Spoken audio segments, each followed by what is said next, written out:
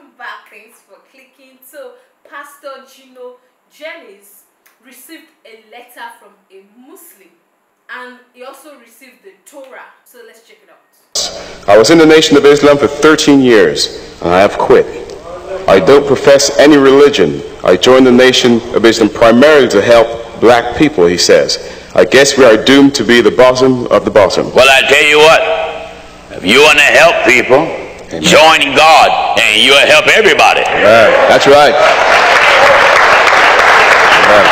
Black folk need help, white folk need help, Hispanic, everybody need help. That's right. Amen. So when you join an organization that's just focusing on one people, what about the rest of the world? That's right. Read on, Dan. Now I'm studying Judaism and their arguments for not accepting Jesus Christ as the Messiah. Mm-hmm. Anyway, well, I tell you why. Because it's hidden. Mm-hmm. Let's skip that. Mm-hmm. Because the reading of the Old Testament, the knowledge of it, right, the revelation of it, should I say, the revelation of it in reference to Jesus being the Messiah is a veil. That's right. That's put over the eyes. That's right. Of the Jews. Amen. Let's get the word of God that said so. 2 Corinthians chapter 3. What is it? And we'll begin at verse 13. And not as Moses, which put a veil over his face, yes, that the children of Israel could not steadfastly look to the end of that which is abolished, but their minds were blinded. For until this day, until this day. All right, fella, that used to be in the nation and now studying Judaism. Amen. And you want to find out why they can't see that Jesus is the Messiah? Because God of heaven said that many of them won't. That's right. For until this day, right until now, remaineth the same veil, the same blindness, untaken away in the reading of the Old Testament. That's right. Like God, the Old Testament said unto us, a child is born, a son is given, and the government shall be upon his shoulder, and his name shall be called Wonderful Counselor, the Mighty God, the Everlasting Father, the Prince of Peace.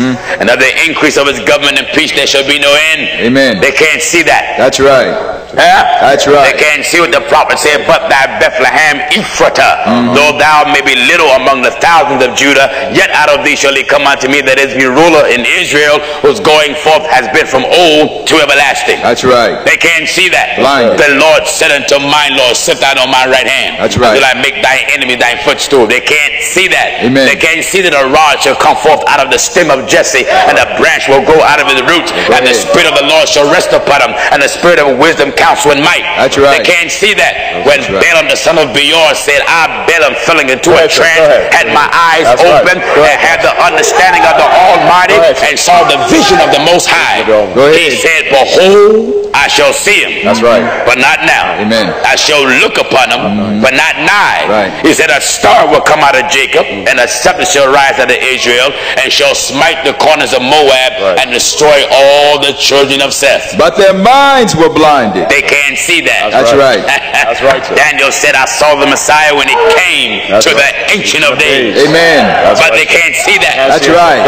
Glory to God. Even unto this day. The Bible said, until this day. When Moses is read. When Moses is read. The veil is upon their heart. Praise be unto God. That's right. The veil is where? Is upon their heart. Is upon their heart. Nevertheless, when it shall turn to the Lord. When it shall turn to the Lord. The veil shall be taken away. What gotta happen?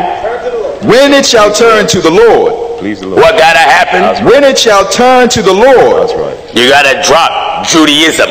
That's right. Oh, yes. That's right. Let me tell my Jewish viewers what God told you to be. Amen. Give me the Old Testament. Let's go to the Torah. Right. That's right. Let's get the Torah. That's right. The Old Testament. Amen. I want to tell my Jewish brothers and sisters what God told you to be. That's right. God said, Leviticus chapter 19. Listen closely. And begin reading at verse 1. All right. And the Lord spake unto Moses, saying, Jehovah. That's right. Preach it. You understand? That's right. And Hashua. That's right. God of Abraham. Said unto Moses, saying, unto Musa, saying, speak unto all the congregation. Tell all the congregation. I want you to talk to Judah. That's right. Dan. Amen. Gad. Issachar. Right. Levi. Simeon. Amen. Joseph. Benjamin, that's right, Reuben, talk to all the children of Israel. And say unto them, and you talk to them and tell them, ye shall be holy. No, ye shall have a religion called Judaism. Ye shall be holy. You better obey Jehovah. That's right. You better obey Jehovah. That's right. What did the Bible say? Speak unto all the congregation of the children of Israel. All right, Israel. And say unto them, Israel. That's right. Sarah. Go ahead. Hagar. Go ahead. You better hear. Amen. Thank God the Bible said that Hagar is Arabia. That's right.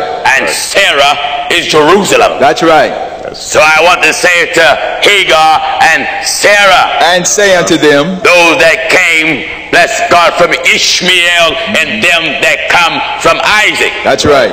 Abraham was not sent to start no religion. No, he wasn't.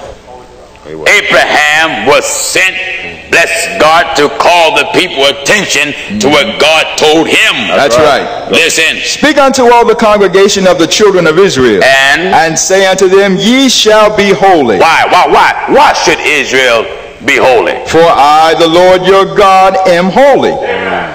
That's sweet, isn't it? Yes, it is. What did he say, Dan?